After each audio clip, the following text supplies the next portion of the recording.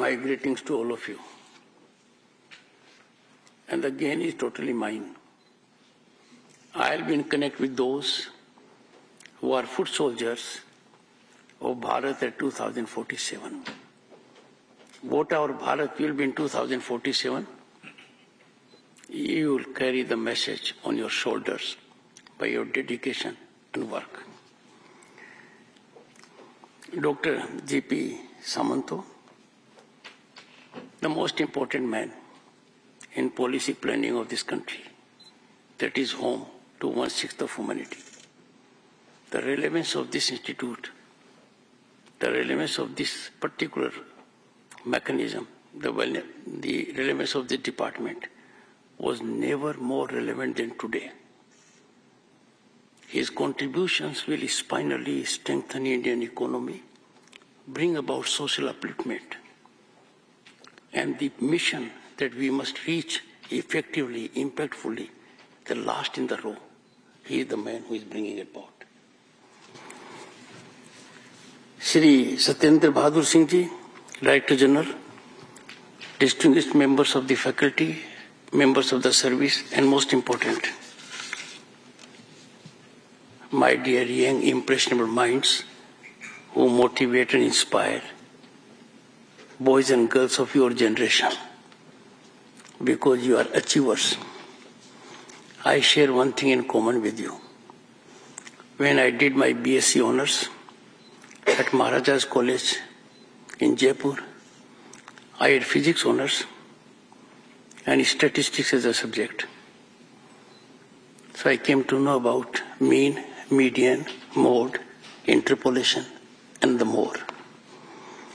My warmest greetings to all of you on your induction into the Indian Statistical Service.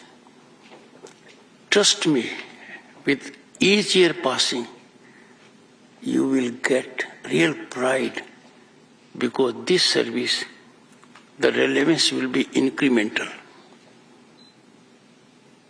I am pleased to meet the young, brilliant professionals who will be playing a crucial role in evolution of policy measures for building a strong and prosperous Bharat.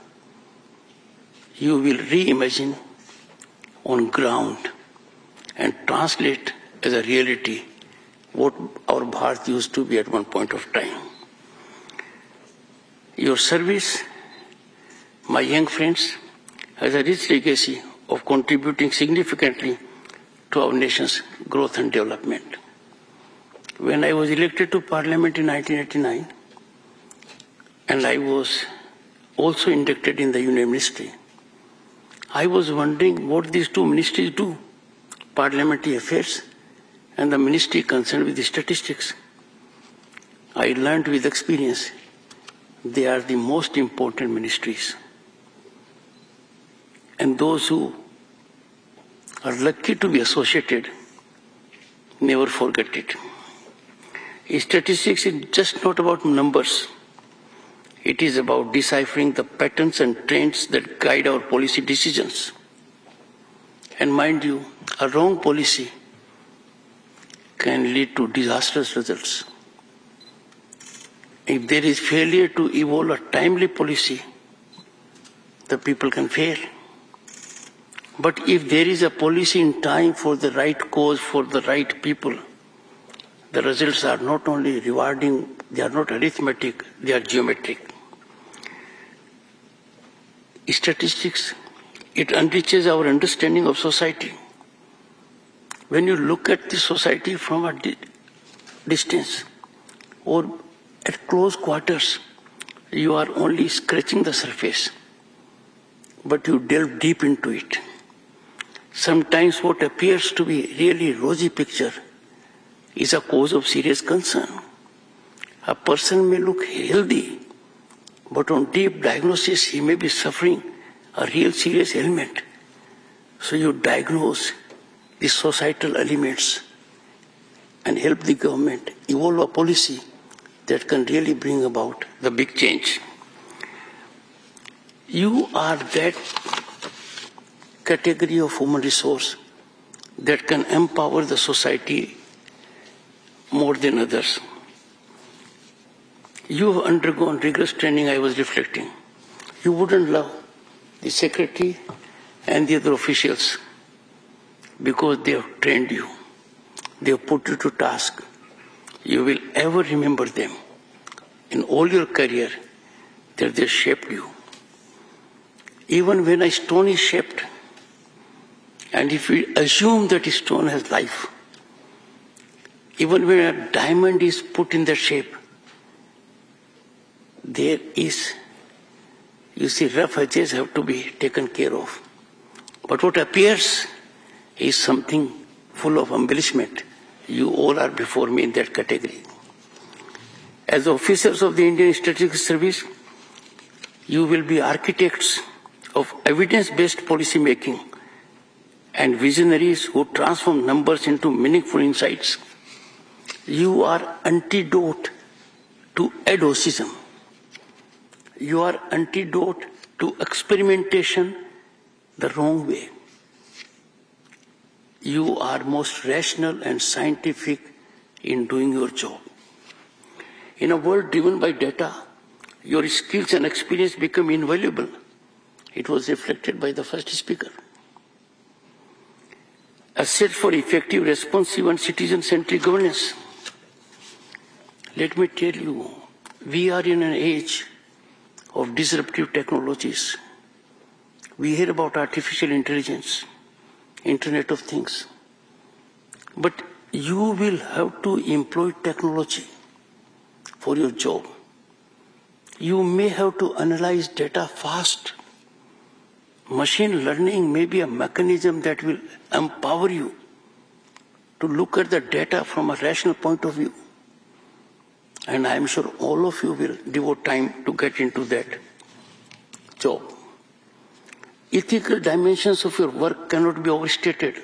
Let me remind you of an incident, a real incident. One of the top global 5 auditing companies, their job is nearly same as yours. When they sign the balance sheet of a company, the shareholders, the stakeholders must be duly well informed. But that globally reputed company, one of the top 5, collapsed because it placated the customer. That is the corporate management. Ignored the interest of stakeholders. You are therefore required to exhibit the highest standards of ethics. As statistical officers, you are entrusted with a very sacred pious duty to present data truthfully and impartially. No one wants to look in the mirror. No one wants to face the reality. If I start a particular scheme, my ears will receive, "Sir, this scheme has been a grand success. Sir, look at what coverage we have got." You are beyond that. You are not X-ray. You are not CT scan. You are not even MRI. You are the finest refinement of MRI to tell frankly, objectively, that our data reveals this. Rest is for you to take a call. Your commitment to integrity will not only define your professional reputation, but also contribute to building trust in institutions you represent. My young friends, I urge you to continue cultivating a spirit of curiosity and a commitment to continuous learning. Embrace new methodologies, technologies, and advancements in your field. Collaborate with your peers and your professionals, recognizing that the most innovative solutions often emerge from diverse perspectives. The most illuminating idea can come from a person whom you may take as ignorant or uninformed. Learning must never stop. You have to be best in the world. It was pleasantly informed to me by the Secretary that after 2 decades, India will be part of the United Nations Statistical Commission. You'll get opportunities. I urge all of you to examine working of your department in other nations. And you will find most of the developed countries that have attained that status is on account of accurate data being there.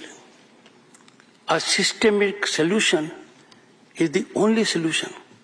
A solution emanating from a brilliant mind, which is not systemic oriented, doesn't have much self-life. And therefore your role is very, very critical. You are the ones who can contribute effectively. We are lucky to have a Prime Minister who is passionate about development of all, who has a mission that our Bharat should be at peak in 2047 as a developed nation. He is in mission mode. His achievements are stupendous. The global authorities have recognized it. When we look around, IMF, World Bank, they are all praised for India. India is taken to be the favorite destination of investment and opportunity. Look at our situation, where we were in terms of economy just 10 years back. Now we have overtaken UK and France. Japan and Germany are next by 2030. But these accomplishments will get qualitative edge with your contribution. The capacity of Indian genius is globally recognized. And that is why the World Bank President said, India's digital penetration that happened in 6 years could not have possibly happened in 47 years. That's where we stand at the moment. Our digital financial infrastructure is now being adopted by several countries, including Singapore. Our ISRO is launching satellites of USA, UK, Singapore. There was a time when our own satellite was launched in the 60s from another place, another country. All I mean to indicate to you is that what I never dreamt, what I never thought will happen when I was your age. But you are now gifted with an ecosystem. Even about 10 years back, our power corridors were infested with power brokers. They were leveraging decisions. And you know it now. Power corridors have been fully sanitized. This is a very big achievement that will help merit prosper. And you are part of merit. Look at another big change that has come close. There was a time people thought, कानून हमारा क्या कर लेगा? कानून तो हमारी मुट्ठी में है. कानून का शिकंजा हमारे गर्दन तक कभी आ ही नहीं सकता. वो सब कुछ कर कर भी चैन की नींद सोते थे. आज जमाना बदल गया. कानून के शिकंजे से कोई दूर नहीं है. आपने कानून की अवहेलना की है, आपने दुराचरण किया है, कानून आप तक पहुंचेगा. कानून की दस्तक आपके दरवाजे पर आएगी. और ये आप और हम आज देख रहे हैं. ये भारत में बड़ा बदलाव है. Why we feel proud being member of a democratic nation? Bharat is mother of democracy, the largest democracy, because all are equal. Your background will indicate you are not in this service because of succession, lineage, patronage. No. I am not here because of that also. I am here because of my education, my perspiration, my hard work, and my scholarship made all the difference. Same is the story of all of you. Imagine after 25 years where you will be. You will be playing a very critical, crucial role in shaping the destiny of this nation. This is because we have a mechanism now where every young person is in a position to exploit his or her talent fully, realize dreams and aspirations. Regardless of law, regard the law, we have changed it. We had a legal regime that was colonial driven, that has been unshackled.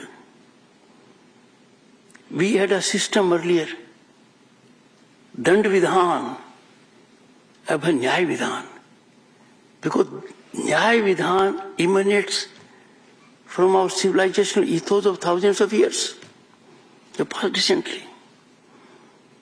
I had the good fortune to see 11 girls being part of this group. But what did not happen in 3 decades?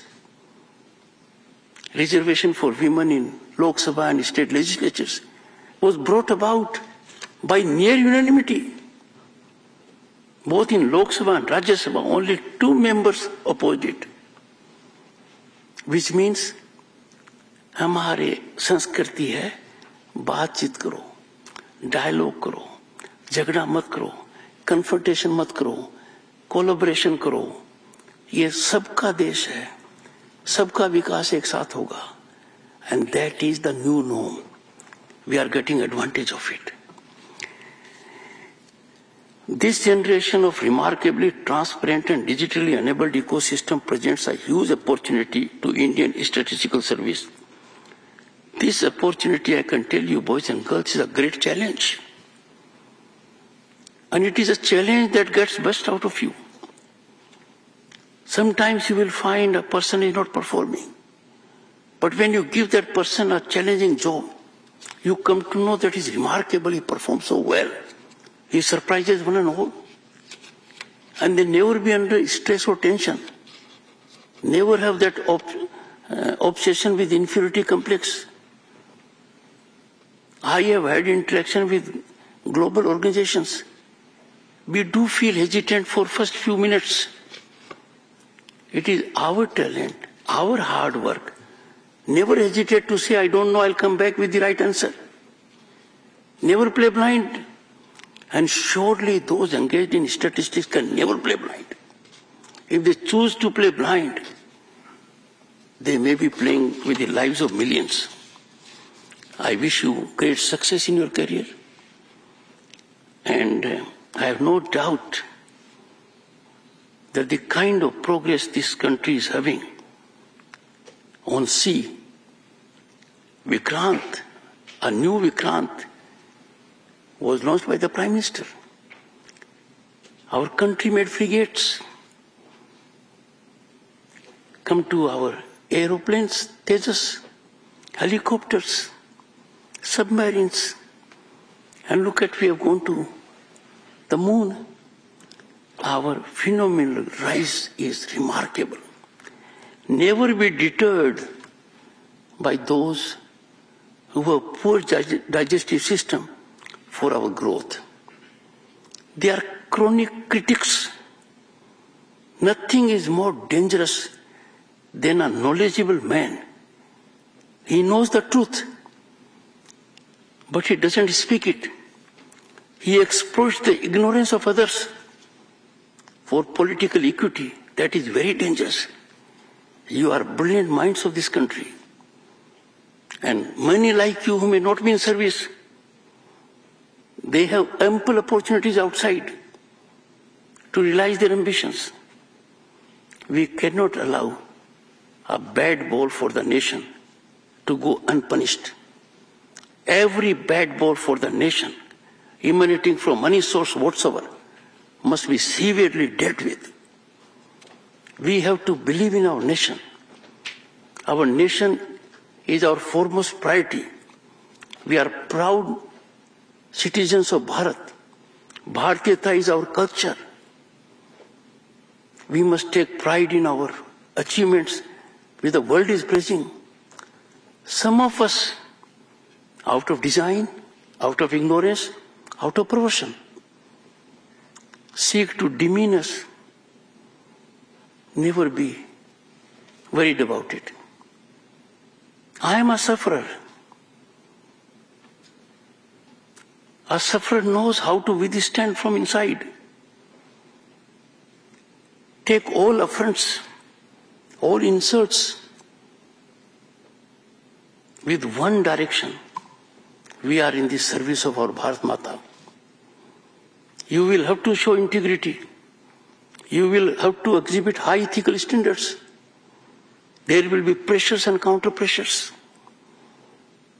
The Secretary knows that many a business thrive because of statistical data. If he were to reveal his mind,